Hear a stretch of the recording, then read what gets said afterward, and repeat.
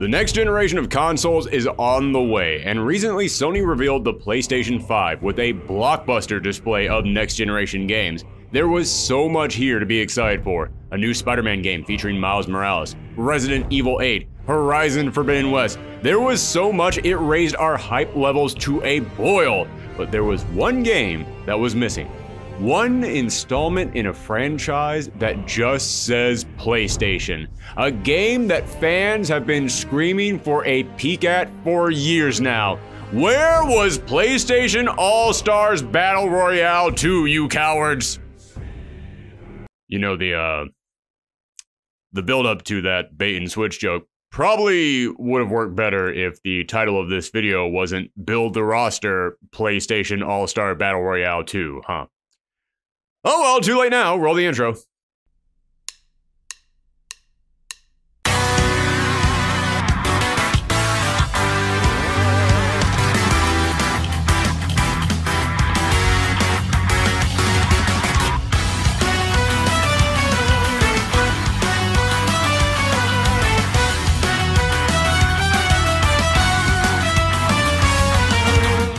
Yes, welcome back to Build the Roster, the show where we take a hypothetical fighting game and build our dream roster around it. And last time we did a massive two-part look at Marvel Vs Capcom 4, a game that many fans are salivating at the idea of, a game that is at the top of the fighting game community's wish list. And since then, I have had plenty of people contacting me about what they want the next episode to be on. Capcom vs SNK 3, Tekken Cross Street Fighter, Persona 5 Arena, so many great ideas to choose from. So, of course, I decided to go with a sequel to a game that most people have already forgotten existed, and even when it was announced, was met with overwhelming "What?" Yes, with excitement for the PlayStation 5 still palpable, I figured now was probably the only good time I would ever have to take a look at PlayStation All-Star Battle Royale. Dear God, that name is too long. For anyone who doesn't remember what this was, PlayStation was going to try and fight back against Nintendo's beloved Smash Bros. Series, a platform fighting game franchise where you play as some of the biggest and brightest characters in Nintendo's library, with their own platform fighter featuring some of their biggest characters. And I know it had some people excited, but I remember when this was announced, most people were just confused. I mean, when you think of Nintendo's characters and PlayStation's characters, yeah, they don't really feel like people who would go to the same parties. So seeing PlayStation characters, many of whom were far more humanoid or realistic or darker in nature, now in a colorful platform fighter picking up items and jumping and flying around, it felt like going to a high school football game and the kids from Stranger Things walk out into the field while the quarterback and his starting lineup are at home playing Dungeons and Dragons. It just felt weird. However, I'll be honest with you, I did pick the game up when I bought a Vita. Yes, I owned a Vita, I'm not proud of it, and I have to admit, I actually liked it. I mean, yes, it still had its problems. Ooh, did it have problems. The whole you can only knock your opponent out with super moves that take forever to build up, and many of these moves only work in very specific situations, was a huge mistake. I give them credit for trying to not just copy the way that you KO'd characters in Smash Bros. And trying to be their own thing, but ooh, if this game ever comes back, that needs to be fixed. But the game overall was actually mostly enjoyable. There was enough here that I actually could see them one day returning to it. It's not likely, but if it ever does happen, I would be intrigued to see what comes from it. However, if this game franchise ever does return to us, there was something else that needed to be fixed. Do you know what was? I'll give you a hint. It's in the title of the show that you're watching right now. Yes, the roster. As I said, it was weird picturing some of PlayStation's icons in a platform fighter, but that doesn't mean PlayStation didn't have a busload of memorable characters to roll up with. But when you saw the final roster, it was just okay? Not okay. And not okay. No, just okay? With a big question mark at the end. Because this roster, well, it wasn't bad. It did have enough good picks in there, but wow, were there some picks that were just weird. And I don't mean good weird. If you guys have followed me for long enough, you know I'm a fan of the good weird picks. Your roster needs that. You can't just have the faces. You need the freaks in there to get people talking. But these weird picks weren't good. They were just weird. And even if there were some picks who were obvious, there were some other obvious picks who were totally absent. When this roster came out, everyone asked, where were characters A, B, and C? And don't get me wrong, that will always happen for any fighting game roster. No matter how good it is, people will always ask, where are characters A, B, and C? Except normally, everyone has their own A, B, and C. Normally, everyone has their own characters that they think are obvious, but not everyone else is going to agree. But with PlayStation All-Stars, everyone had the exact same A, B, and C. They were that obvious. And just to top it off, there was that small dash of sleaze thrown in there as well. That tiny little whiff of corporate ew thrown in. Why was Dante not the version of the character who had helped to build the PS2's library with multiple exclusive games? And why was it going to be the reboot version who wasn't a PlayStation exclusive and his game hadn't even come out yet? And I know Infamous was big at the time, but why did no series get more than one character except for Infamous, where it was just the good and bad version of the same character? This roster, again, it wasn't bad, but it wasn't good. And it kind of fell right into that salty spot that made people look at it and go, oh, I'm probably going to forget about that as soon as I look away from it. So you know what? Let's get nuts today. Let's pretend the head of Sony wakes up one morning, takes the wrong combination of medication by mistake, and now in a dizzy haze, they get the insane idea to make a sequel to this game, and now we're tasked with building the roster. But before we start bringing together our All-Stars, we have to ask the most important question when constructing a roster.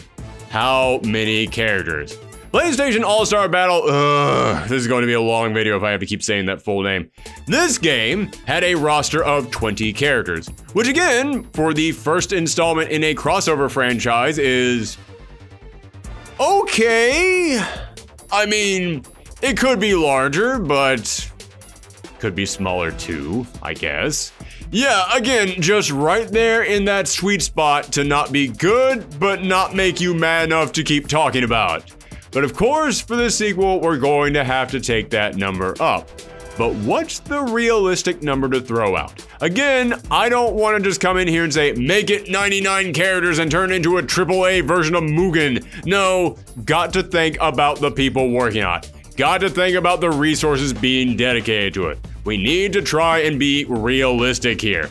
So how did I decide how many characters to add? Simple. I looked at the competition.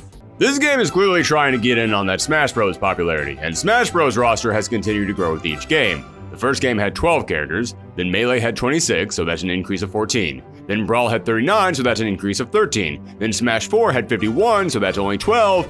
But then you remember it had 7 DLC characters, but for the sake of simplicity, I'm only looking at the starting roster. And Smash Ultimate brought everyone back, so I don't even feel like that works for this equation. It's its own beast. So you have an increase of 14, 13, and 12, in other words, averaging out to 13, which means we're going to be going from 20 up to 33 for All-Stars 2. But then I had to remind myself, oh, right, this game had DLC. It had 4 characters as DLC, so I didn't know if I should factor them in. Did I count this as 20 or 24 characters? So I decided to split it right down the middle, call it 22 characters, meaning 22 plus 13 is 35. But then you remember that one of the staples of this game, as well as one of the only things that people actually liked from the first game, were the rival battles, meaning we would have 2 characters face off with each other in a cinematic fight, meaning that you would need an even number of characters, so either we need to round up to 36 or round down to 34, and considering that we need to win people back, and the series that we're competing against just had a game that has a starting roster of over 70 characters, going higher is always the more appealing option, so that brings us up to 36. Holy crap, figuring out the starting roster to the sequel to a game that most people forgot even existed should not involve this much research and math. So, that means that we're going to be taking 22 characters straight from the last game and then adding 14 new ones, right? Well, no. This isn't Smash Ultimate. Not everyone is here because, real talk, not everyone from the last game should be here. However, most of them will be returning. I'm still keeping 16 from the previous 24. Not because of any weird equation, because I think we have had enough of those for one video, but because I went through the entire list and that's just who I was left with. So while it might be quicker to tell you who isn't returning, let's go through each of them individually to try and cover all of our bases.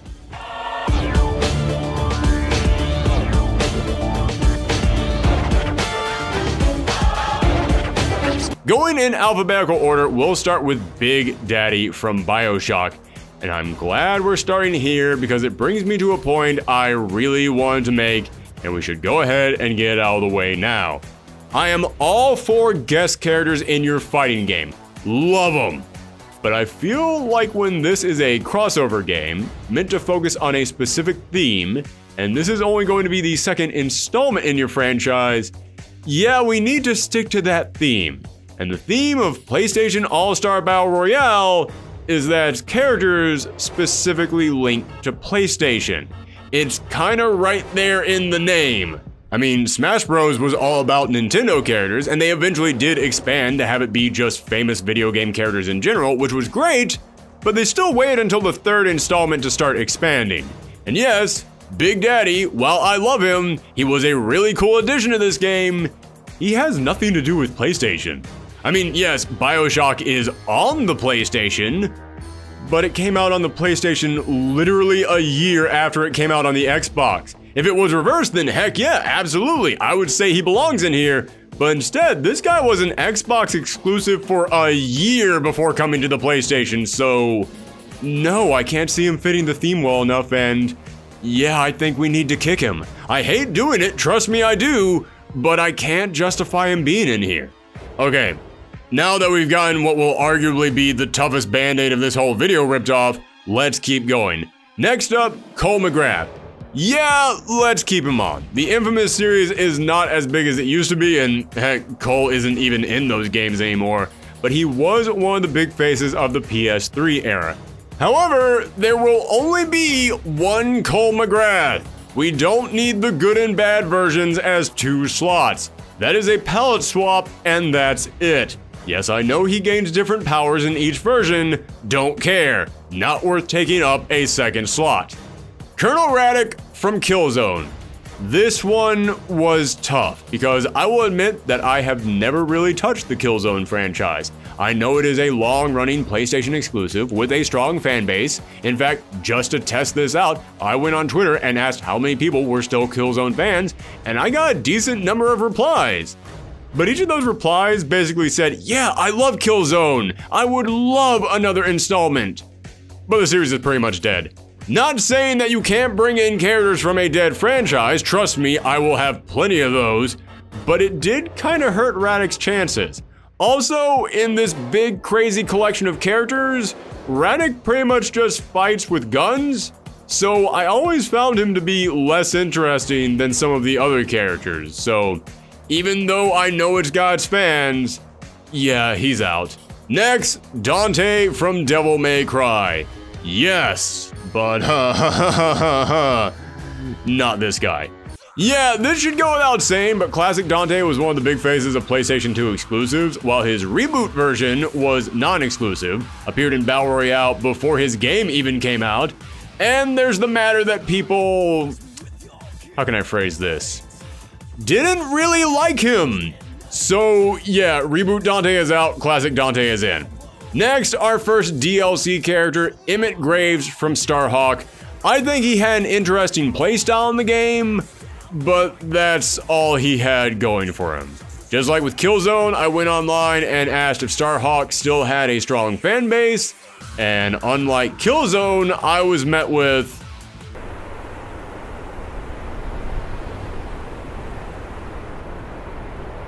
so yeah, he's out. Next up, Fat Princess. Yes, absolutely. All right, Next to Big Daddy, this one is probably my most controversial opinion, so let me explain. I almost didn't put her in here because I feel like out of all the characters from All-Stars 1, she probably raised the most questions. I think her inclusion was the one that made the most people shout, "What?" Yeah, she was a weird pick. And as I said, there wasn't really a lot of good weird picks. Really, the only reason she was in here was to be the representative for PlayStation's exclusive indie games, which PlayStation wasn't really that serious about. And today, their dedication to that has dropped even more. However, as I thought about her for the list, I started to see way more positives for her. Positives that, oddly, were shaped not by her own game, but by the first All-Stars. As I said, I didn't think she was a good example of a weird pick, but as time went on, I saw so many people talking about her in this game. Again, not saying, "Oh, that's cool, I really like playing as her," but more of just saying, "Can you believe Fat Princess got in this game?" And now that I look back at it, I realize this was a game that not many people talked about. But they sure talked about her. The confusion over her inclusion probably gave this game more free advertising than they ever thought it would.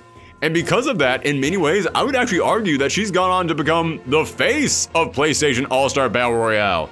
Whenever I see someone do a video on this game, they always slap her face right on the title card. In fact, kind of like Mr. Game & Watch or the Ice Climbers, I would say that she is now more known for being in this game than for being in her own game. Her own game that's even named after her. So in a very bizarre turn of events, I actually think Fat Princess went from being a bad weird pick to being a good weird pick. Boy, who thought that would be the character that we got the most discussion from? Alright, time to pick up the pace. Heihachi Mishima, he's pretty much the face of Tekken, which for many installments was the PlayStation exclusive fighting game series, so he stays. Next, another DLC character, Isaac Clarke. Listen, I love horror games, and Dead Space and Dead Space 2 are some of my favorites. Both are in my top 10, but they're not PlayStation exclusives. The closest this has to being tied to PlayStation is that the PS3 release of Dead Space 2 included a remaster of Dead Space Extraction, and that's pretty much it. And you don't even play as Isaac in Extraction. So that's not enough for me to justify Isaac returning. So just like Big Daddy, he's another character that I love that I'm forced to cut. Just wanted to remind everyone, I always try to make these as unbiased as possible. Next, Jak and Daxter. Yeah, obviously, one of the biggest mascots of the PS2 era of games. Next, another DLC character, Kat from Gravity Rush. Absolutely bring her back. Gravity Rush might not be a huge hit, but it is certainly a cult classic. The fans of that series are diehards, and you need those characters with diehard fan bases in your crossover games, because diehard fans tend to buy up whatever game their characters appear in. Plus, the series is a PlayStation exclusive, and her gravity-altering powers could be very fun to play around with. Next up, Kratos. This is a big no-duh. This guy is practically Mr. PlayStation. In fact, if you even look at the Metacritic scores for each of these PlayStation exclusive franchises, his evened out to being the highest, so he has to make it in.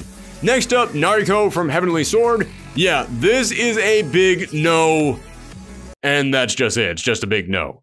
I know that Heavenly Sword was meant to show off how amazing the PS3 was, so it does have some importance to PlayStation's history, but yeah, everyone has forgotten about this. It totally failed to take off, so sorry, she's out. Nathan Drake, another big no-duh. If Kratos is Mr. PlayStation, then Nathan Drake is the runner-up for that title. The Uncharted series is one of the biggest franchises in PlayStation's history, and I know earlier I said that I found guys who just use guns to be kind of boring in these big zany platform fighters, but Drake has his agility, he's got props to throw, and most importantly, he's got his big dynamic personality. So heck yes, put him in. Parappa the Rapper, a beloved figure from the early days of the PlayStation's history, and also a very different figure from these other characters on this list with a fun music-loving personality. I think he still deserves to stick around. Raiden, now this is kind of a weird one because he's from Metal Gear, and Metal Gear, yeah, it was a PlayStation exclusive series for a long while, so I would definitely count him as a possibility. But rumors have it that Konami really doesn't like the idea of any of Kojima's old characters appearing in anything. so we might not be able to get him. But since this is Raiden from Metal Gear Revengeance, a game that feels very separated from the other Metal Gear games, and he is a legacy character, he was in the first game, I think we're safe. He still has a shot at being in, so for the time being, I'm going to keep him around. Ratchet and Clank, absolutely. Everything I said about Jak and Daxter apply to them and then some. They were big icons of the PS2 era, and they still, to this day, have new games coming out that people are excited for. Sackboy, this is a platform fighter. Sackboy is from Little Big Planet, a game where you literally create platform-based video game levels, and he's got a new game coming out. So yeah, Sackboy is back, boy. Sir Daniel Fortescue from Medieval. Remember how I said this game had some weird picks, but I didn't really think any of them were good weird picks? You know what? I'm going to take that back. The more I think about it, the more I realize Sir Daniel was a good weird pick. Medieval was a cult classic with fans who thought fondly of it, and it was closely associated with the PlayStation, but the series was, no pun intended, kinda dead. So when he popped up in the first All-Stars, it is what I would consider to be a good weird pick. But last year, his game came back with a remaster, so now he's got all those positives from before, combined with being back in the public eye for the first time in a couple decades. So yes, for this hypothetical sequel, Sir Daniel will rise again. Sly Cooper, just like Jak and Daxter, just like Ratchet and Clank, Sly is one of the big mascots of the PS2 era of these games, and when you look at all of the PlayStation 2 era platformer games, he actually had some of the best reviewed games in that collection, so Sly returns. Spike from Ape Escape. Okay, I know that the Ape Escape series feels like it might be dead, but as I've said, even if a series is dead, it can still be in these games if it's got a strong enough fan base, and the Ape Escape fans are still really strong. Heck, they have spent the last 2 years staring over at that Crash Bandicoot and Spyro and Medieval remakes, just licking their lips saying, so we're next, right? Seriously, we have to be next at this point. No SpongeBob? SpongeBob is the next one to get an HD remake? Okay. But I mean, like, after him, right, we're next? So maybe putting Spike back in here could help grease those remaster wheels a bit. Also, just throwing it out there, but maybe we could make one half of Spike's costumes Jimmy, the protagonist from Ape Escape 2, since they play almost exactly the same. Next is Sweet Tooth from Twisted Metal. Again, another series that is pretty much gone, but it was important to the history of the PlayStation, and Sweet Tooth is certainly an explosive personality, so for those two reasons, he will be returning. Next up, another weird pick, Toro, who is essentially just a mascot for the PlayStation in Japan. As I said, this game doesn't really have many good weird picks, and Toro feels like he could have been a good weird pick if this roster was a few slots bigger. Some obscure cat that only means something to people in Japan and barely has any actual games of its own? Sure, sounds like a good far out there grab, except when you think about all the characters that didn't make it into this game, yeah, it isn't worth it. He goes from being a potentially good weird pick to now just being a thing that's taking up a roster slot. So yeah, sadly, Toro, the karate, martial arts, ogre cat, I'm not even really sure what he is, guys. Anyway, this guy, he's not going to be returning. At least, not as a fighter. I'd still put him and his counterpart Koro in the game, but maybe just as the characters who welcome you and explain the tutorial or run the in-game shop or gallery. Certainly keep them in the game, but I wouldn't want to see them as fighters. Then again, maybe I'm just biased because I remember how freaking broken their hitboxes were in Street Fighter Cross Tekken, but that's neither here nor there. And the final character from the original, and also the final DLC character, Zeus from God of War. As I said, God of War is probably the biggest PlayStation exclusive series out there, so it does make sense that it was the only series to get more than one character in here. I mean, that wasn't just a copy and paste. And this brings up the other big point I wanted to make for the roster. Kinda weird how the 2 points I wanted to make were perfectly highlighted by the first character and the last character from the returning roster, huh? But I do think it was kind of okay? Question mark? That the first game mostly put in only one representative for each franchise. I mean, I get it, you get more franchises in here that way, but that would be like if Smash Bros said, okay, we got Mario, but Luigi, Peach, Bowser, and Yoshi, all you hit the bricks. Only one character per game. That's it. Link, you're good, but Zelda and Ganon, sorry. Yeah, it just kind of feels like you're needlessly limiting your potential by doing that. So we're about to get into the new characters, and I am going to try and put in more characters from these series, but to still provide variety, I'm going to limit myself to 2 characters per series max. And I already have a character to add from the God of War franchise, who is a way better pick than Zeus, so yeah, sorry, he's not making it. So there you have it, out of the 24 old characters, 16 will be returning. Cole McGrath, Dante, Fat Princess, Heihachi Mishima, Jag and Daxter, Kat, Kratos, Nathan Drake, Parappa the Rapper, Ryan, Ratchet & Clank, Sackboy, Sir Daniel Fortescue, Sly Cooper, Spike, and Sweet Tooth. Great. Now that that's out of the way, let's move on to the honorable mentions. Yes, before we begin counting down the new characters, there's a lot of characters I know people are probably expecting to show up who will sadly be absent. I looked at many people's dream rosters to try and gauge who people would want to return for a sequel, and on almost everyone's list, I saw several contenders I thought, oh no, that wouldn't work at all. Not because I thought that they were bad ideas, but because I always try to be at least a bit realistic for these rosters, and, well, I don't think we can get everyone we might want in here. So before we can dig into the fun stuff, here's the unfortunate slice of legally complicated pie.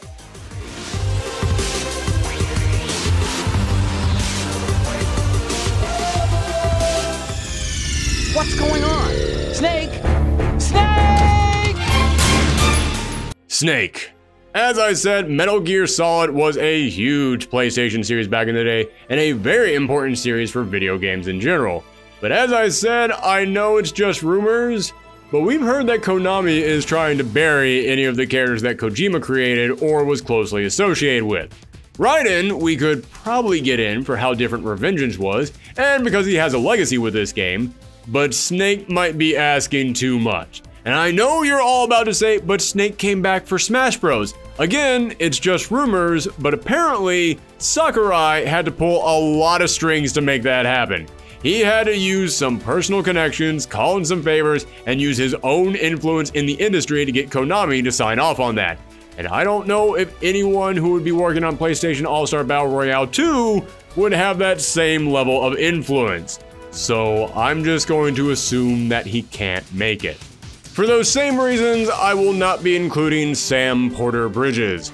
Death Stranding was a big game for the PS4 that people spent years looking forward to, and as odd as it might sound, I could see several mechanics that would make Sam an interesting fighter. Let him pick up packages and pile them on his back to increase his defense, but then he could get rid of them by throwing them as an attack, making him a real risk and reward style character.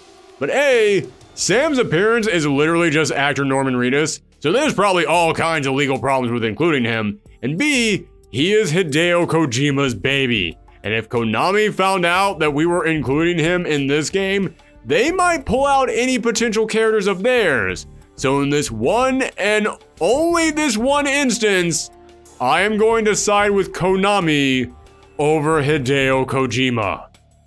Ugh. Just saying that made me feel dirty. Ellie and Joel from The Last of Us. I know The Last of Us games are some of the most critically acclaimed games in PlayStation's history, and Naughty Dog is already letting us use a lot of characters for this game, so it wouldn't be out of the question to ask them for another. But if I had to think of 2 characters who absolutely do not fit the tone of a crazy zany platform fighter, it is Ellie and Joel from The Last of Us.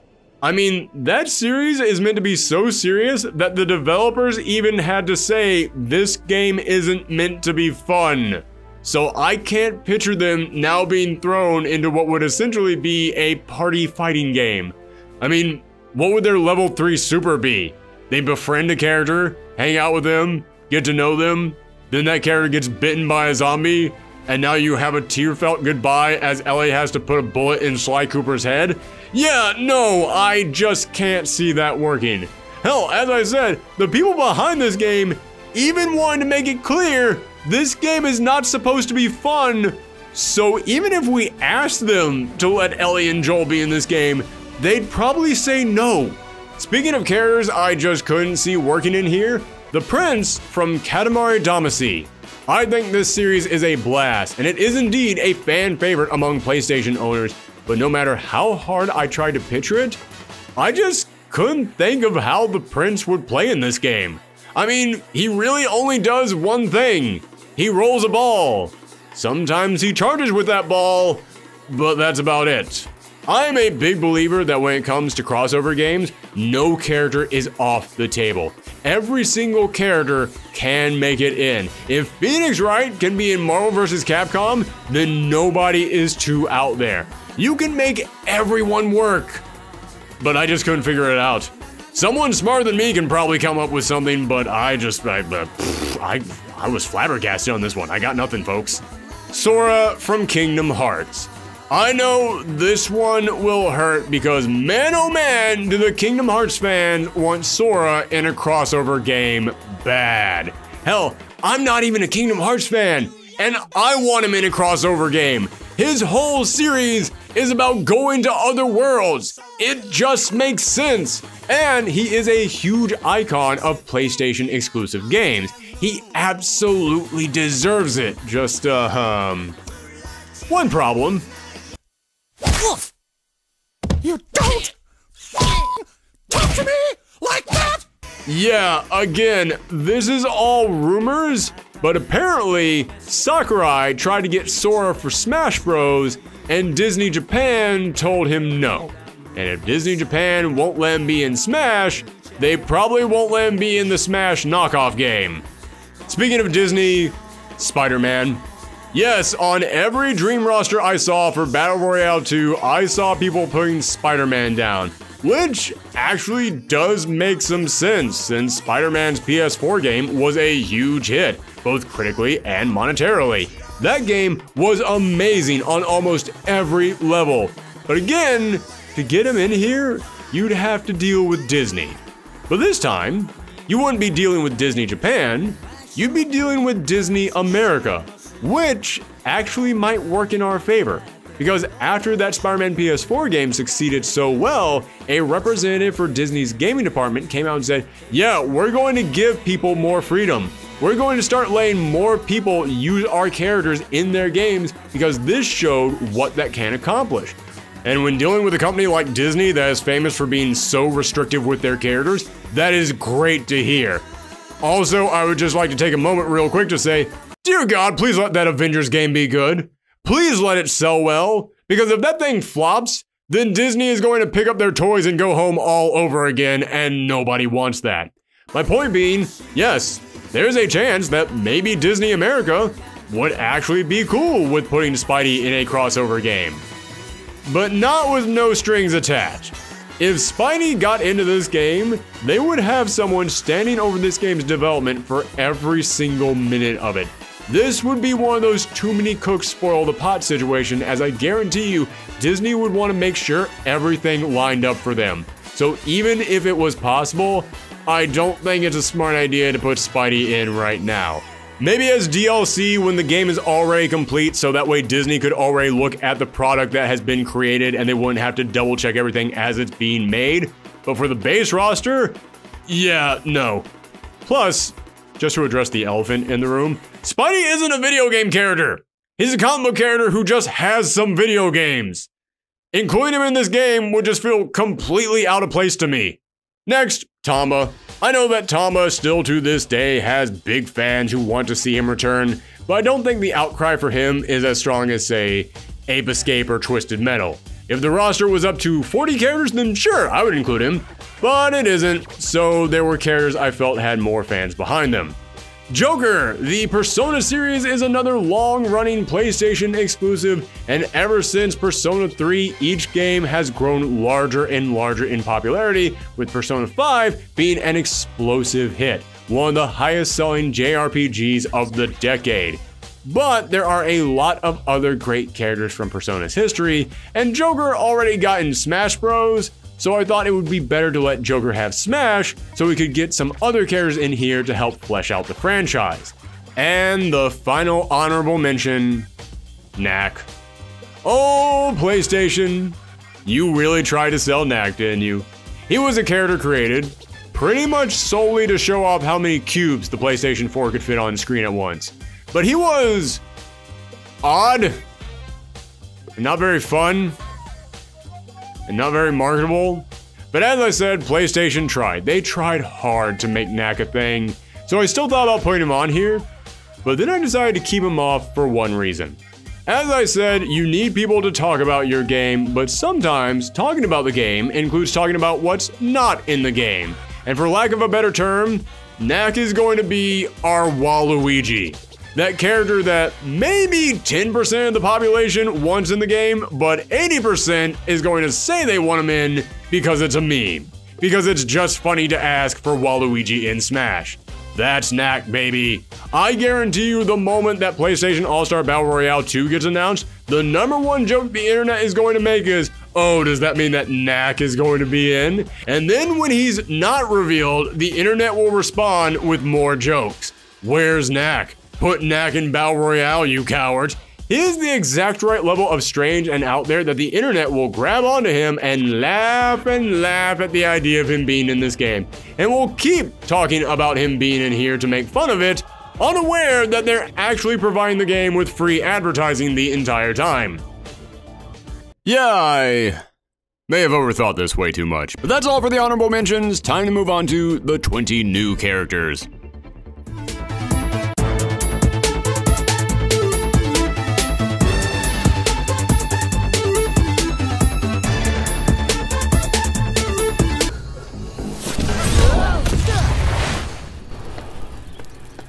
Whoa, rough landing. Hi, which way's the beach? Hey, stop staring. Haven't you guys ever seen a dragon before? First off, let's get some obvious ones out of the way. Spyro. This was one of the big ones people were asking for. He helped to define the PlayStation 1. When people thought of that console, they thought of Spyro, and fans kept him alive for years, even when his games dried up. I feel like the whole reason why they left him out of the last game was because he hadn't seen any action in a while, but now we've got the Spyro Reignited collection, and that did indeed reignite many gamers' love for the little purple dragon, while introducing new fans to the series. So yes, Spyro is a must for this game, plus, he can fly, and this is a platformer game. Make him our Kirby and give him like 5 jumps, it'll be great. And speaking of classic PlayStation mascots who were mysteriously absent from the first game, Here comes a new challenger.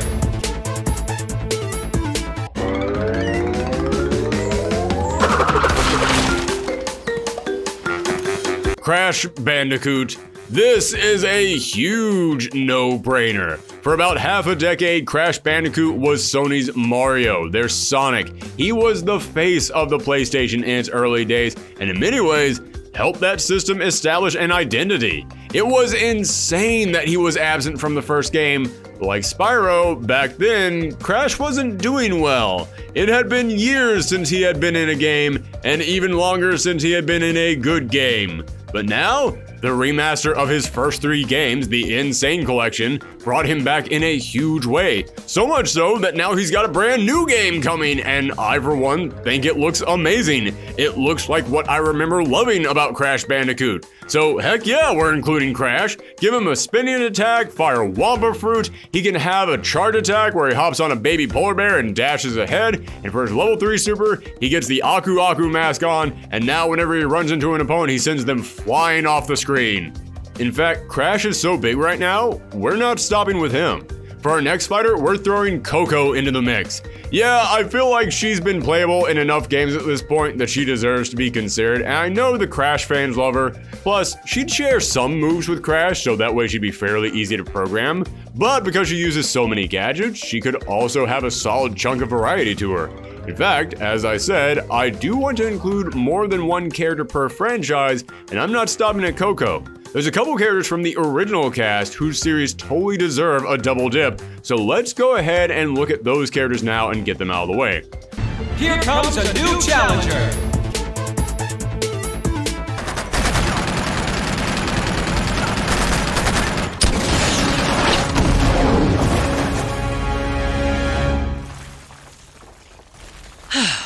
Seems like I am always saving your ass. Chloe Frazier from Uncharted. Now, Chloe made it onto the list for the exact same reason why she almost didn't make it onto the list. I thought, okay, Uncharted was a massive hit for the PlayStation, so let's try and put another character in here from there, and Chloe made the most sense. I know some people would go with Elena, but Chloe is more of a fighter and adventurer than Elena, plus Chloe actually got her own spin-off game, showing that she can totally step into the spotlight. However, even though she made a lot of sense to me, I had to stop and think, yeah, but she basically played just like Nathan Drake, so maybe that's not a great idea? But then I stopped and remembered, oh right, this game is basically just Smash Bros. And Smash Bros. Is 100% down with copying a character's playstyle and putting it on a new character. They even created a term for that, Echo Fighters. And they did this for a reason, because crossover games are fandom games, where the important thing isn't just what characters you can get in here, but also how many. And Echo Fighters let you squeeze in more characters without working your staff to the breaking point. So if we want to have a starting roster of 36 characters and we want to be realistic about, we'll probably need to have at least a few of these characters be Echo Fighters, so let's make Chloe an Echo Fighter of Nathan Drake. Here comes a new challenger. Alright, please welcome, all the way from the Solana Galaxy, Mr. Copernicus Quark! It's Captain Quark. I didn't take a 3-week hero correspondence course to be called Mr. Easy on the guts, pal. Next character to double up on from a previous franchise, Captain Quark. Yes, as you can tell from the characters we've already covered, PlayStation has a wide selection of console-exclusive platformers, and each of them is loaded with characters with huge personalities, and that's the exact reason why I'm picking Captain Quark. His personality. He's a big braggadocious joke who thinks he's the greatest hero the universe has ever seen. He's the family-friendly version of Zap Brannigan. I want this guy in here just for the windscreen quotes alone. And yes, I know the last game didn't have windscreen quotes, but I'm going to add them in here because this game, as I said, is a fandom fighter. It's all about showing off these characters' personalities. In fact, the last All-Stars didn't really have too many moments of crossover fun, but it did have some with the rival battles, where characters would have a one-on-one conversation with their opponent, and those were great. And I want to load this game up with even more of that. And if there's one character I'd love to see interacting with a super serious Kratos or Sweet Tooth or Cole or heck really anybody, it's Captain Quark. I just want to see how far out of his element he can get while still trying to be all cool and collect. Think of him as being like this game's version of Dan Hibiki or Johnny Cage. Yes, he would have specials that would include things like punches or ray gun blasts, but he would also have specials that include things like a long string of taunts or throwing an autograph at the opponent. Moves and abilities that are just here to let Captain Quark be Captain Quark, because again, this is a fandom fighter. You want to load it with as much personality as you can get. Here comes a new challenger. I certainly wasn't expecting her to crash the party. She'd been so busy with her latest case, I never thought she'd have her eye on me. In fact, I'd kind of been counting on it. But then, I should have known better than to underestimate Inspector Carmelita Fox. And the last character from a previous series I'm doubling up on, Carmelita Fox from Sly Cooper. Listen, I'm starting to run out of ways to say fan favorite character, but that's exactly what she is. Sly Cooper has that strong cult following. It was a critically acclaimed series from start to finish, and out of all the characters in that series, Carmelita Fox, Sly's eternal rival constantly trying to bring the thieving raccoon to justice, was one of the most beloved characters in that game.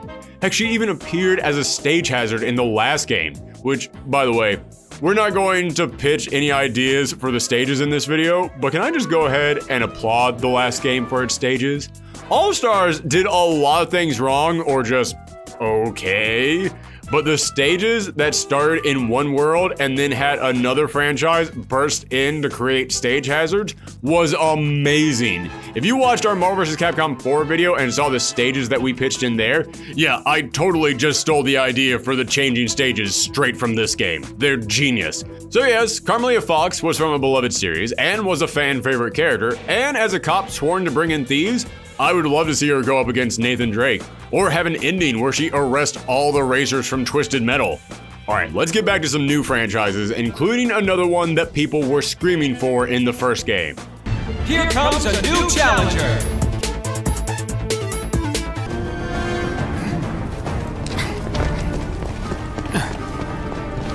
Get down here, Merc.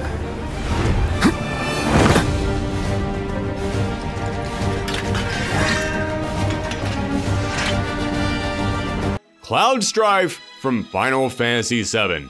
Yes, I know that I said I wasn't going to put Joker in here because he got into Smash, so we're going to use this opportunity to focus on some other Persona characters, and Cloud is also in Smash, and there are indeed way more Final Fantasy characters who deserve a chance to shine, but come on.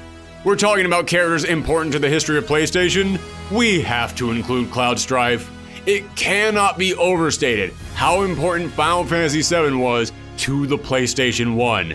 I was a kid when that game came out, and I can tell you, that was like a spiritual event for gamers. I would be willing to say about half the fans of JRPGs around my age got into JRPGs because of that game, or because of another game that came out riding on the popularity of Final Fantasy VII. And games like Crash and Spyro helped the PlayStation establish an identity, but Final Fantasy VII helped it pull ahead and become a juggernaut. In fact, to this day, if you want to play a JRPG, the PlayStation is your go-to console, and you have Final Fantasy VII to thank for that. Is it the best Final Fantasy game? Hey, everyone will have a different answer to that, but everyone can agree this was probably the most important for the series' popularity. And now is even the perfect time for the PlayStation to celebrate him, because earlier this year, the Final Fantasy VII Remake came out and, well, to say that got people excited for more of these characters is an understatement. In fact, Final Fantasy VII was so important to the PlayStation, and the Final Fantasy VII Remake is so big right now, he's not even the only character I'm including from that game. Here comes a new challenger!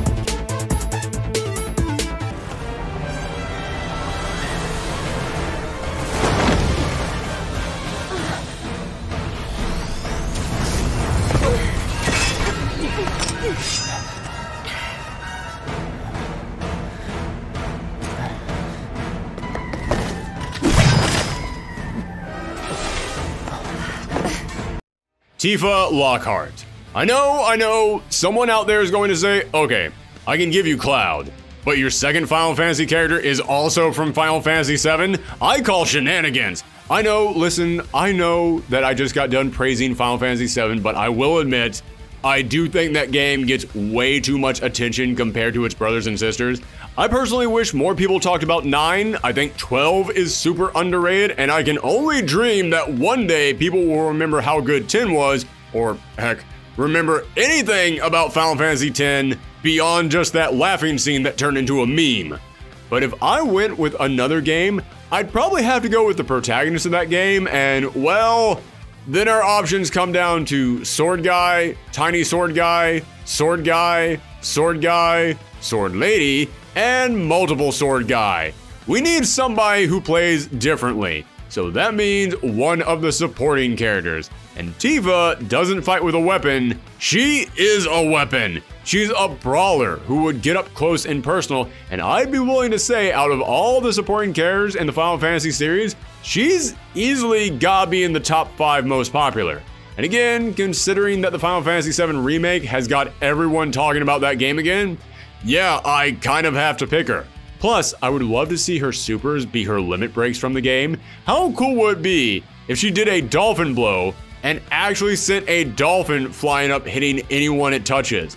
And as I said, I would love to bring in some crossover fun in here, such as bringing back the rival battles. And with Tifa being one of the best brawlers in RPG history, I would love for her rival battle to be her going up against another famous punching machine. Imagine her rival battle start with her walking down an alleyway, seeing someone beating the snot out of a group of people, and she races in to stop him, smacking her fist against his and being stunned at how skilled of a fighter he seems to be, remarking that he might even be as good as she is. Who is this mysterious rival, you ask? Here comes a new challenger!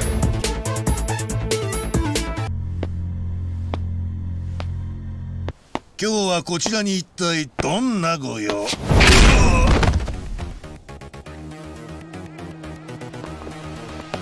菅井と話がしたい。だが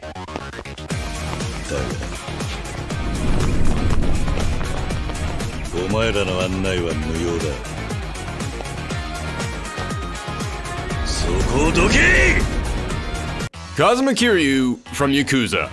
Yeah, I'll admit this was one of the last candidates to make it onto the list because, honestly, I don't think of Yakuza as being a PlayStation series because it just feels like it's grown in identity that goes beyond any one console. But when I sat down and actually looked at it, yeah, almost every installment in this very long series has been either PlayStation exclusive or at least timed exclusive.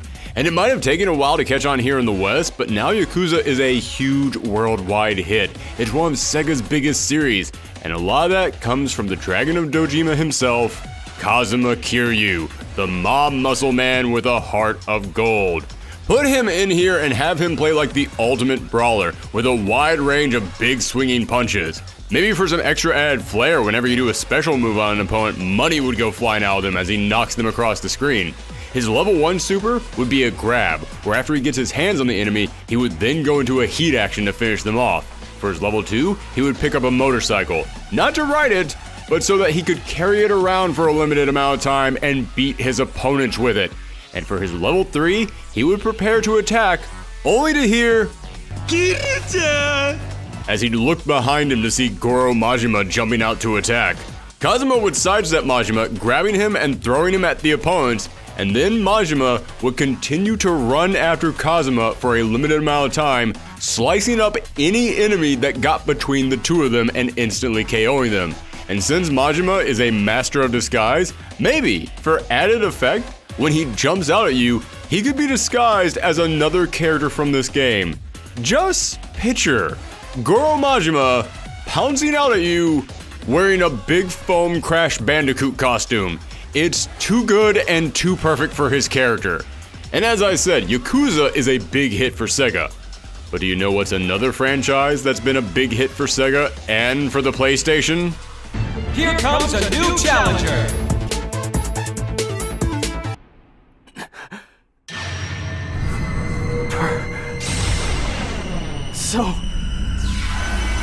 No.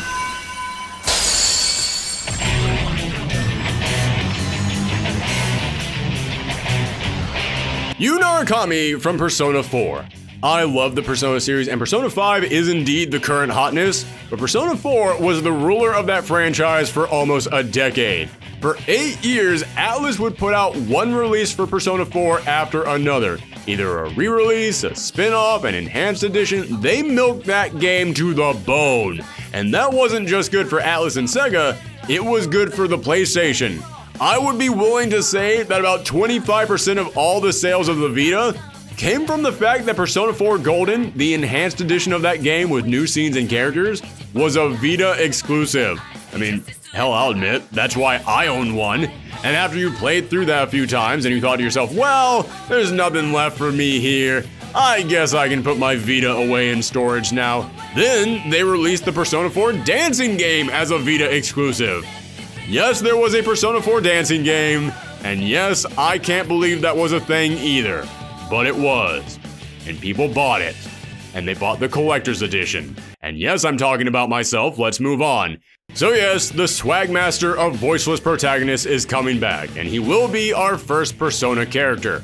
That's right, I said our first character, because Persona 4 might have been when the franchise exploded, but the spark of the modern day Persona fandom was lit with Persona 3. Here comes a new challenger!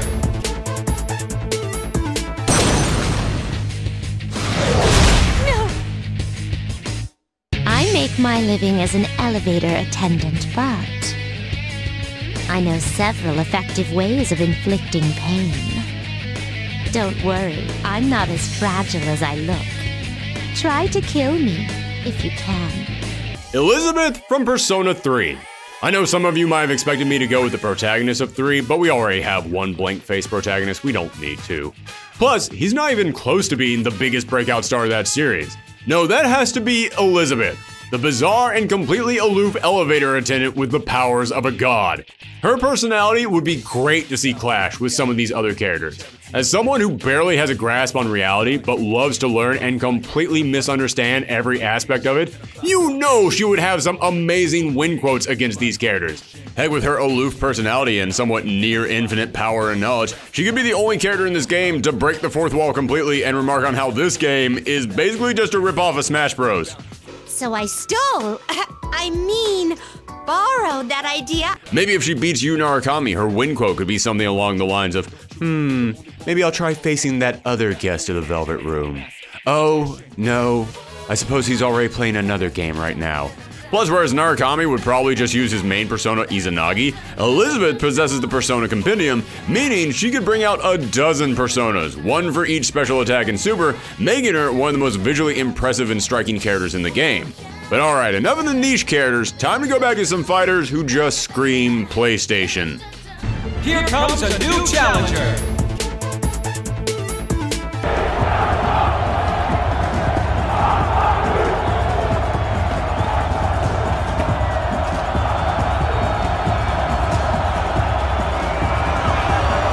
Aloy from Horizon Zero Dawn. This one was so obvious, I should probably just have started the video with it. I mean, you all saw it coming. This game was a huge hit for Sony. After just one game, Aloy is already being put up next to Kratos and Nathan Drake on PlayStation's Mount Rushmore. Have her fight using her arrows and other weapons, and for each of her supers, have her summon out one of the big beasts from her game, implying that she's hacking into them so they'll fight by her side, with her level 3 summoning out the Stormbird. Basically meaning she would get to have the Rathalos assist from Smash Bros, just totally unique to her. Aloy is so big that I feel like I need to say more about her. But have you owned a PlayStation in the last 3 years? Yeah, you know she deserves this spot. Here comes a new challenger! That's me. My name is Abe. I was Employee of the Year.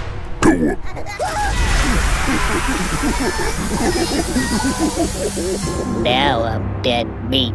Abe from Oddworld. The Oddworld games were another franchise unique to PlayStation, and hoo boy was unique the right word. This game wasn't like anything else, and not just because of its freaky character design. It wasn't really an action-heavy game. It was more of a puzzle platformer where you have to solve riddles to get through a stage because Abe couldn't exactly take a hit. You had to use your brain more than your brawn. So because of that, I almost didn't put him in here because just like the prince from Katamari Damacy, I had no idea how to put him in a fighting game. But I could see him almost playing as a more morbid version of Olimar from Smash Bros, where instead of pulling Pikmin out of the ground to fight with, Abe would summon out other Modokans to fight alongside him, or even take possession of another character in the game as one of his big supers. It would be kind of tricky, but considering what an impact he had on the PlayStation 1's life, and the fact that his franchise is finally returning to usher in the PlayStation 5, he totally deserves a spot, so we can figure out some way to make him work. Here comes a new challenger!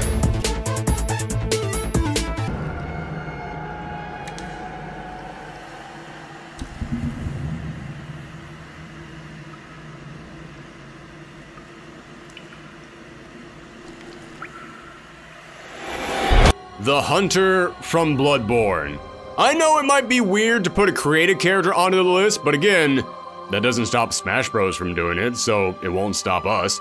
And Bloodborne was a huge hit for the PlayStation. It was pretty much the first PlayStation 4 exclusive that really got that system selling.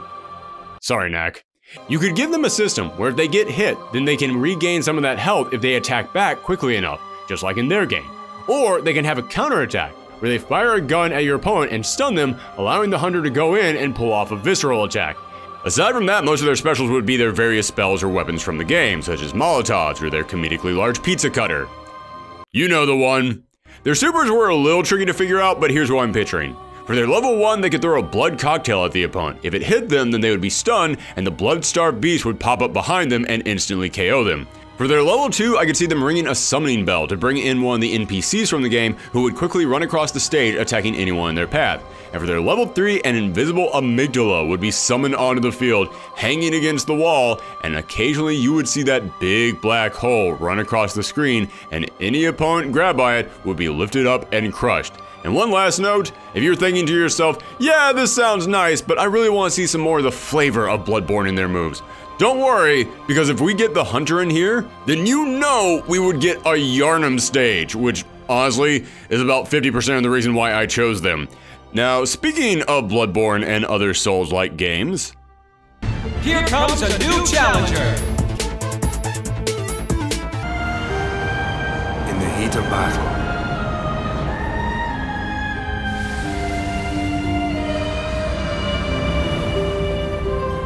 I learned the true meaning of struggle. I stand ready to battle demons. I stand as a samurai. William from Nioh.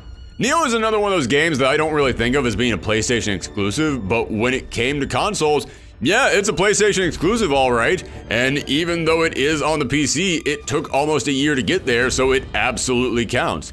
He'd be another sword fighter, but each of his special moves would see him pulling out the various other weapons from the game. For his level 1 and level 3 supers, I could see him summoning out one of his guardian spirits, with his level 1 being used for a quick attack, while his level 3 follows him around for a while for a continuous attack.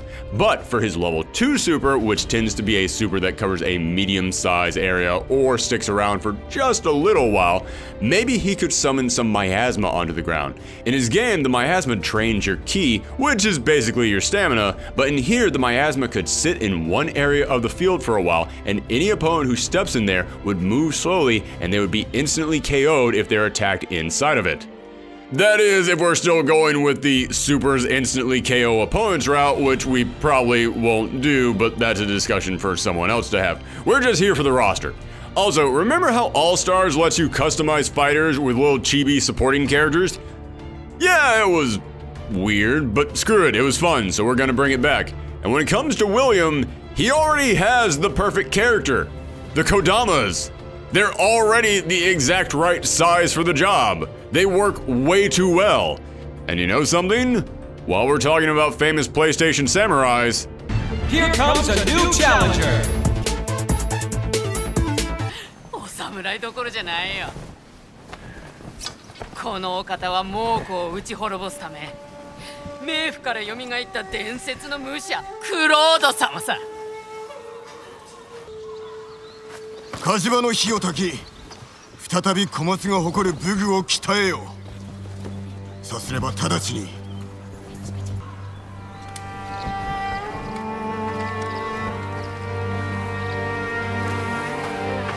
伝説のクロー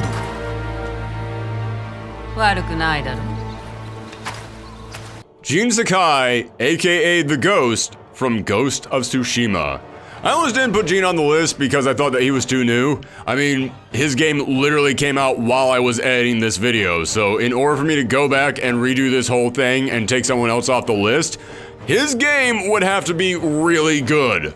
Spoiler alert, his game is really good. And it's a hit. It's one of, if not the fastest selling original property in PlayStation's history.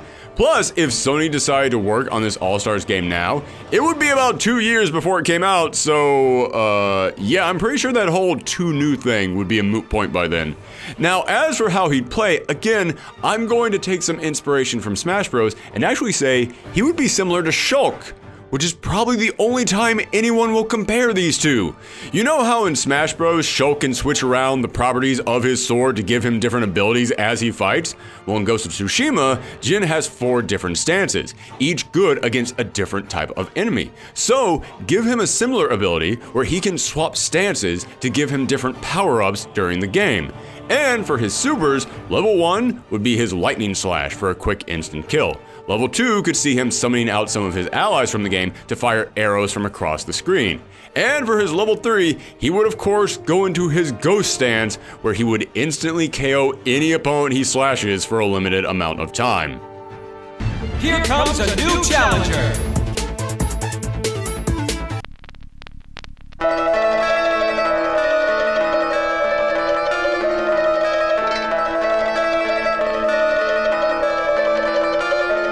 Alright, you're all seeing what's up on the screen, you're all hearing that music, so I know where many of your heads are already at.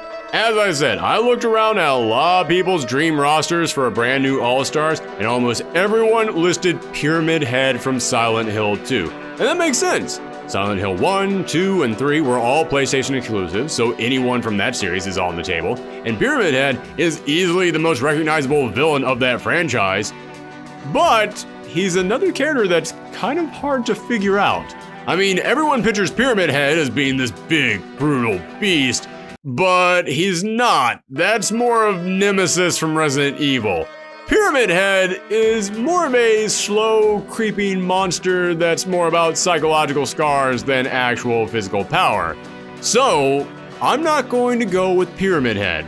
No, our candidate from the Silent Hill franchise is going to be what I believe is their most recognizable protagonist, Heather Mason. And you might hear that and think, but Heather Mason is just a normal person, how would she fight? True. Her normal attacks would really just be shoves and kicks, but for her specials, I say we essentially turn her into the embodiment of Silent Hill itself. Kind of like how Jill in Marvel Vs Capcom 2 or Frank in Marvel Vs Capcom 3 could summon out zombies or other monsters from their game, Heather would be able to summon out the various creatures from Silent Hill to stumble across the stage, and that would extend to her supers. For her level 2 super, she would summon out Pyramid Head, who would just slowly lumber back and forth across whatever platform he summoned onto. He wouldn't be a very quick threat, but he'd stick around for a long while, and if anyone got close to him, he would immediately swing his blade down and bam, they'd be done for. Essentially allowing her to put a giant trap onto the field that would wipe out anyone that gets near it that would just sit there for a long time, forcing the other players to take that into consideration while they're trying to jump around the stage and avoid your regular attacks. And as I said, that would be her level 2 super. I know a lot of people would assume Pyramid Head, he's the biggest monster of the franchise, he has to be the level 3 super. No. For her level 3, I've got 2 ideas. One, the entire screen would turn into Silent Hill itself. Just rust and disgusting growth forming over everything. And as long as this effect was active, your opponent would take much more damage. Or, we could get really crazy with it, and for her level 3, Heather could go into a magical girl transformation, turning into Princess Heart, the secret costume you could give her in the game, and she would start flying around the stage, blasting your opponents with energy beams. For anyone who never knew about this weird alternate costume, this must be super confusing to you, but despite being one of the best horror games in history, Silent Hill also has a fair share of weird, crazy Easter eggs. In fact, I say let's bring those Easter eggs into this game. Give Heather Mason 2 endings to her arcade mode. The first one would be a normal ending. She goes back to Silent Hill, but now she's got a weapon from Ratchet & Clank that turns all the monsters into sheep, or she brings Kratos around with her to punch all the monsters for her. But then, if you play through her arcade a second time, and do enough secret stuff like finishing the match with a certain move or winning by timeout, something specific that would be hard to stumble onto, if you did this, then she would get a second ending where she searches for who the mastermind is behind this whole Battle Royale.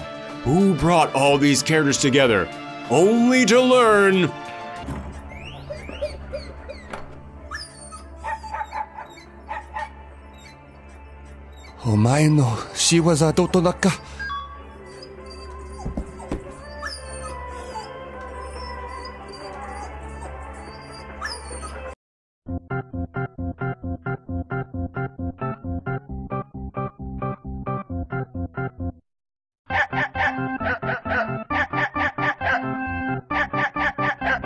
And if you think that one was weird, then check this out. Here comes a new challenger.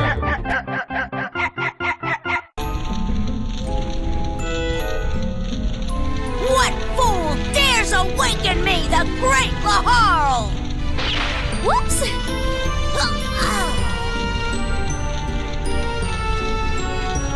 Did I kill him? Oh well, what can I say? Looks like I'll just have to take on the prince's legacy myself. And the title of Overlord. Edna from Disgaea. Here's another problem that I had with the first All-Stars roster. It was very Western-based. Yes, it had a few characters from Eastern developers, but the majority of them came from games either published here in the West or designed to, quote-unquote, appeal to the West. And when I think of the PlayStation, I think of the console that kind of runs Japan. There are so many games out there with big audiences in Japan, and I feel like the first roster kind of ignored that. So I wanted to pick a long-running PlayStation exclusive series full of memorable characters that, while having fans in the West, was really big in Japan. Enter Disgaea, a series that has had a lot of PlayStation fans ever since the PS2 and has continued to stick around to this day. And I'm going with Etna, who was basically meant to be the mascot of that series since the start. She's a mischievous little devil who again would have a great personality to see clash with these other characters. And she's also got a close connection to the Prinnies, another mascot for the series, so she could have specials where she picks them up and throws them across the screen, or have a super where she commands them to charge as a long line of them run across the screen, kind of like Tronbon's Servbots in Marvel Vs. Capcom. And speaking of Capcom, here comes a new challenger!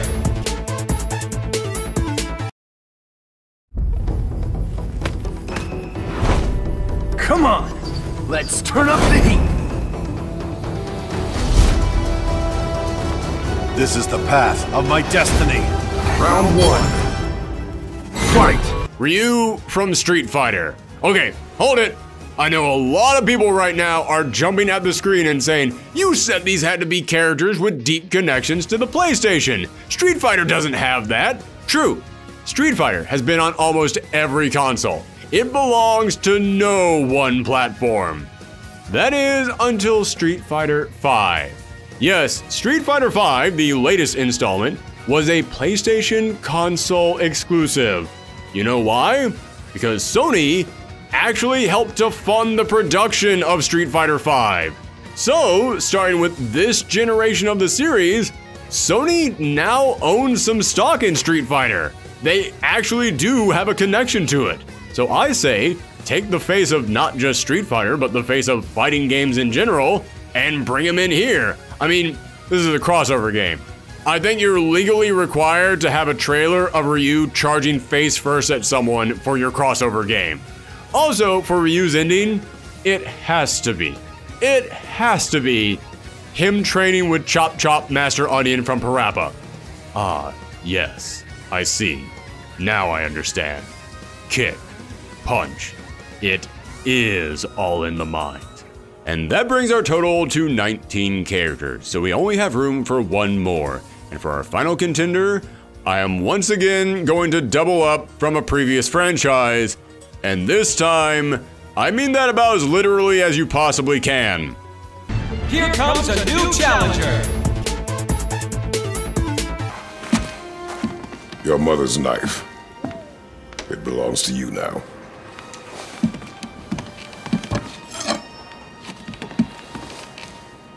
What for? A test. She taught you to hunt, yes? Yes, sir. Then show me what you know. I am hungry. Kratos from God of War. That's right, for this new game, we're going to have two versions of Kratos. One from the original trilogy, and one from the new series. Why would I double up? Because A, as I said, Kratos is pretty much Mr. PlayStation. If any character deserves 2 spots, it's him, not, well, you know. But also because the old series and the new series have been big hits, but almost feel like completely different properties. You could go into the new God of War having never played any of the old ones, and you might be a little lost at one point, but you'd mostly be fine. And most importantly, because old school Kratos and new Kratos would play 100% differently. Old school Kratos would use his Blades of Chaos, his arrows, Medusa head, all the weapons he got from the Greek gods, but new Kratos would use his axe, ice spells, and have Atreus jump out and fire arrows and lightning attacks. Heck, old Kratos and new Kratos don't even have the same voice actor. You could totally make these two work as different characters. And as I said, each character would have their rival battles. So for Kratos' rival battle, imagine him climbing up a mountain, only to see his younger self standing at the top. Atreus asks his father, "Who's that?" And Kratos just says, "A ghost from my past. One I must rid myself of in order to move on." In fact, speaking of the rival battles, listen, we're here, we're at the end of the roster, we listed off everybody, so how about, just for fun, just to go out, we actually figure out what those would be. I already said old Kratos and new Kratos, as well as Tifa and Kiryu. Next up, two super obvious ones, Ryu and Heihachi, and Crash and Spyro. Next, another fairly obvious choice, Jin and William would engage in a duel of samurais. Then we would have Carmelia Fox try and bring Nathan Drake to justice, while Sly Cooper steals an artifact right out from under Chloe's nose. Bring back the classic matchup of Jak and Daxter versus Ratchet and Clank. I mean, yes, we already did in the last game, but it works so well that it would totally be worth double dipping on this one. Elizabeth would challenge Yu Narukami to see if he had the power she was searching for to reawaken her Persona protagonist. Dante, the demon slayer that he is, goes up against Etna. Sweet Tooth gets his car sliced up by Ryan because he thinks that it's a Metal Gear, and now Sweet Tooth is mad. Coco wants to get a closer look at Spike's tech, but he thinks that she's some new kind of ape. Have Cole McGrath face off with the Bloodborne Hunter, which sounds like an odd matchup, until you remember that Bloodborne Hunters drink blood to gain health, and in the infamous DLC, he literally faced off with vampires, so you could see an easy confusion breaking out there. Sir Daniel, being the noble knight that he is, well, sort of. To a degree, tries to protect Heather Mason, but she can't understand him and just thinks that he's another monster. Captain Quark tries to smooth talk his way out of a fight, but Abe sees his giant head and chest and sees him trying to hawk merchandise and thinks that he's a glutton. Sackboy sees Parappa's sweet dance moves and he uses his world-building powers to copy and paste his hat and skateboard, so Parappa assumes that he's stepping up to him for a dance-off. Kat's gravity-altering powers causes Fat Princess's cake to float away and she wants revenge. And lastly, because of Cloud's exposure to Mako energy, Aloy's tech can see that he's got some weird earth energy around him and she wants answers. And that is all the rival battles. Although, it actually was tough picking who would go up against who because many of these characters could easily work against multiple opponents. Heihachi would work against Kiryu. Dante would work against Heather Mason. William, being from a Soulsborne style game, could go up against an actual Soulsborne character with the Bloodborne Hunter. And Ryu works against, well, pretty much anyone, because if he's in a fighting game, he is going to punch whoever is in front of him. So as always, I have to throw out one crazy idea in these videos. Maybe we could give each character multiple rival battles. Remember how I mentioned Heather could get 2 endings depending on how you played? Maybe each character could have 2 different endings depending on whether or not you got a high enough score or if you did something special during their arcade ladder. And you would know if you got this second ending depending on which rival battle you unlocked. Also, speaking of the endings, if this game ever does come back, which, believe me, I am aware that's probably not ever going to happen, but if it does ever come back, please, I am begging you, do something better with your endings. The first game had multiple pieces of art for each character's intro, which was great, except each intro was just, hey, this is our normal life, and now we're going off to find something. Okay, that's fine. I mean, if you don't know these characters, it does actually serve as a really good introduction to each of them, and they did look nice, and they actually got a lot of the voice actors from these games to come back, so that was pretty darn cool. But then their endings were always just, and now we're done with that, so it's back to our normal lives, but some of us might have gotten some kind of a special power from all that fighting. It's kind of vague. This is a crossover game, darn it.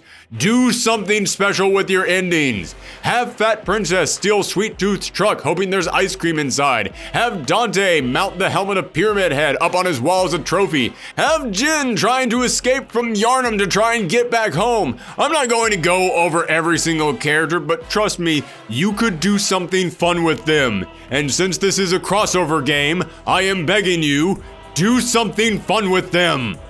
But there's one last question that we have to address. Who is the boss? The last game had this, a giant pile of pixels, which actually is not that bad. I mean, it's not a good fight, but this actually was originally going to be PlayStation's mascot until they realized, oh my god, that thing is not marketable at all, and they got rid of him. So it was kind of cool to see him come back and fight all the PlayStation characters. But yeah, we can do better. How about Dr. Cortex and Dr. Nefarious team up and take control of a Colossus from Shadow of the Colossus? You have to jump up various platforms attacking different parts of the Colossus while these 2 mad scientists fly past and try and blast you. I think it would be a great way to mix the platforming of the game along with two big PlayStation bad guys, as well as another beloved franchise that is kinda hard to fit in here anywhere else.